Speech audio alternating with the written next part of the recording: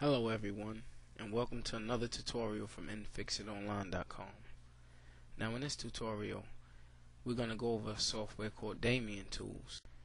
Now Daemon tools is a emulation software, and it would allow you to run back a disk image, whether DVD or CD, as if you were playing it inside your disk drive.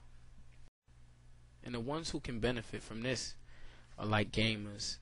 If you play games that wants the CD or the DVD to be in the disk drive, but at the same time you want to free up your disk drive, you can make a copy, an ISO image or a narrow image or what have you, and you could basically run it through Daemon tools just like if it was a disk drive. Also, if you're making backup copies of your favorite movies using DVD decryptor, and then you want to shrink it through DVD shrink, Daemon tools is definitely the tool to use. Okay, so now that we told you what Daemon tools is about, we're going to talk about how you can install it, the different versions, what the different versions include, and so forth. So the first thing you want to do is you go to Daemon tools website. Of course, you just type it in Google. I'm using Firefox, so once you put it in there, it'll bring you to the Google search results, and then you come to this page, which is the Daemon tools home page, as you can see here. Now once you're on the home page, basically it shows you the different versions of Daemon tools. In the two main versions, you have Daemon tools Pro Advanced and the Daemon tools Pro Standard, and they both support both 32 and 64-bit Microsoft operating systems. Alright, now the difference between these both in the light version, which is the free version, is it has support for SCSI, Blu-ray. Move this over a little bit. Has support for SCSI, Blu-ray images for all you advanced users who's into the Blu-ray. And the difference between the Pro Advanced and the Pro Standard is that the Pro Advanced has support for the VIDE, which supports the C+ and the Java code that runs on Unix, Linux, or Sun's JDK systems. Okay, now what we're going to go to is the light version, which is the free version, because most people are interested in the free. But before we go through this, let's just go through the prices. If you want the Pro Advanced, click on there. Here you'll see the euros 39 for the free year upgrades, or 62 for the dollar, and so forth. You can buy for up to 5 years free upgrades. Alright, and the Pro Standard is a little cheaper. These are the prices you have there.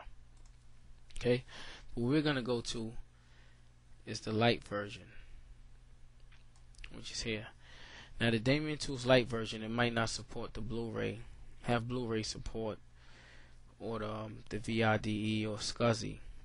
But if you're using a regular IDE on a Windows system, this works perfectly well. Okay, so once you click on that link there, and it shows you the description telling you about Daemon tools and what it allows you to do, then you see to the right here the download link, and also up here it just basically tells you what version it is, and it also supports 32 or 64-bit, the light version. Sorry. Alright, so once you click on the download link, of course I'm using Firefox, so Firefox wants to save the file. Click on that link and it downloads.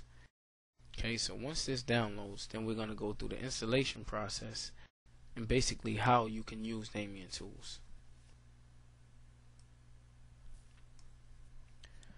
Okay, so once you have downloaded Daemon tools and you double click on the installation file, this is the first screen you're presented with, and asks you what language you speak or you want to install. Of course this one will be English. You select OK, and it tells you about Daemon tools. You select next. This is the user license agreement, and you agree, of course, and then the installation process begins.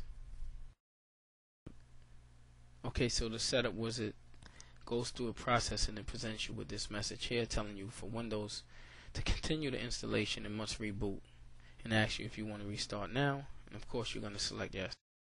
Okay, so once you have restarted, the wizard brings you to this welcome screen explaining the version of Daemon tools you're about to install and so on. So you select next. It has detected that I have an older version of Daemon tools on the system and asks you what you want to do: uninstall Daemon tools Lite completely or update to the latest version. And we're going to select update. So you select next. Then it asks me if I'm sure if I want to uninstall Daemon tools, which mean an older version. So we select on OK. And now the wizard just goes through that process. Okay, so once it goes through that process, we're presented with the user license agreement again. We'll select yes. Then it asks you what do you want to integrate Daemon tools with the Windows Explorer, a default search provider, tool search bar, desktop shortcut, and start menu shortcuts. I like to keep my desktop clear. The only options that I'm going to leave open is integrate with Windows Explorer and the shortcut menu. Everything else I will leave out. Then you select next. Now that last option is totally up to the user. If you want to leave them all selected, or you have your own preferences, then you go with that. And this is some promotions that Daemon tools are promoting. I have my own start page. I don't want to use theirs, so I'll just select on next there.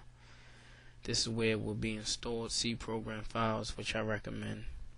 And it tells you the space required and the space available on your hard drive. Then you select install. Then of course Daemon tools want you to reboot your system again. Now the only reason they're asking me to reboot twice actually is because I had a previous version on the system. If you're installing Daemon tools for the first time, it'll only ask you to reboot once. Okay, so we're going to reboot again, then we're going to continue this tutorial.